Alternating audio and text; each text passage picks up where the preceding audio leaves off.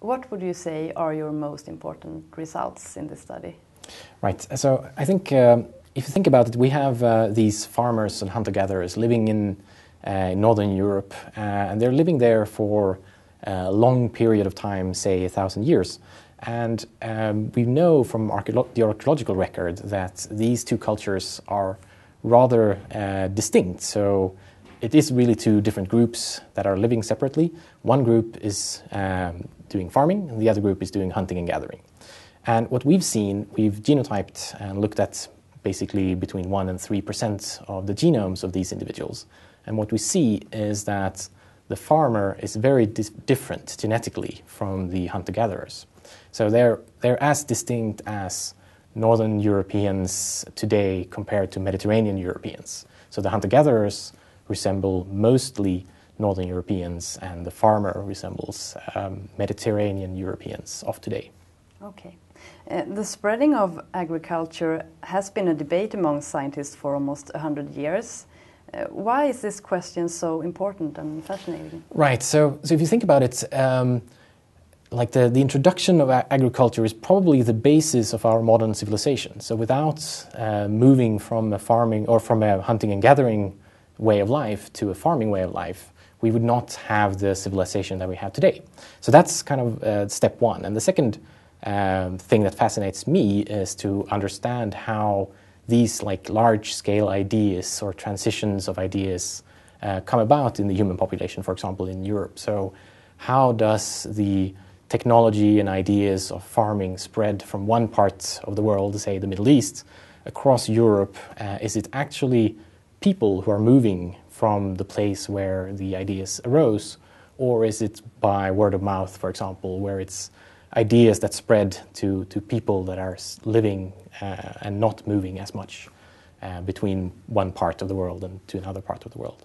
So I think that's the fascinating story with the Neolithicization and our results, that we have this group of farmers that are genetically distinct can tell us something that it in fact is people who are moving with the ideas, with their farming practices to the north of Europe. Yeah. How does your study differ from others in this field? Right, so there's maybe 3 points. So first of all, we're actually looking at ancient individuals. We're looking at the farmers and the hunter and gatherers that are living in these in Northern Europe, say 5,000 years ago. So it's not looking at modern data and trying to make inferences about past historic events. And the second point here is really that we're focusing on the autosomal parts of the human genome. So we have hundreds of thousands of independent loci instead of previous studies that have looked at mitochondrial and Y chromosome markers, which is basically 1 or 2 markers. So we have much greater power to make these predictions or make these or find these results. So those are maybe the 2 most important ones. But a third one is also that we're actually looking at multiple individuals. So many of these ancient DNA studies, although it's a lot of work to get information from ancient DNA, we in fact have 4 individuals. So there's 4 Neolithic individuals from 2 different cultures, and it's not only one single individual that we're looking at. But for me, it's still only 4 individuals. Right. How can you gather so much knowledge from only 4 individuals? Right. So here we had to come up with some creative ideas of analyzing the data. So we're getting quite a lot of data from each individual, and it's not overlapping data in most cases from these 4 individuals. So what we do is to use a scaffold of modern genetic DNA or modern genetic variation from Europeans and Middle Easterns. So in that way we can use that as a scaffold, and then we can look at where in this kind of map of genetic diversity among Europeans and the Eurasians does the hunter-gatherers fall and the farmer fall. So we're basically using a scaffold from modern data.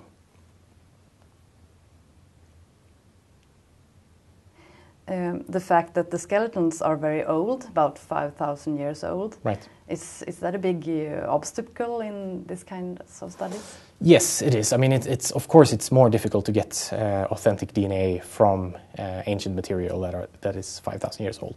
But that's probably, in fact, the less or the smaller of the 2 problems. The bigger problem is to be sure that the DNA that we get out of these old ancient bones is in fact coming from that ancient bone and not from me or from any other scientist who has been working with it. And since we're working with material that is Europeans, that are 5,000 years old, the risk of contamination is of course great. So we have to be very, very careful to avoid contamination. And one of the things that we've been developing in this study is to fish out the molecules that have specific ancient DNA damages. So in that case, we're 100% sure that these molecules are actually authentic and old.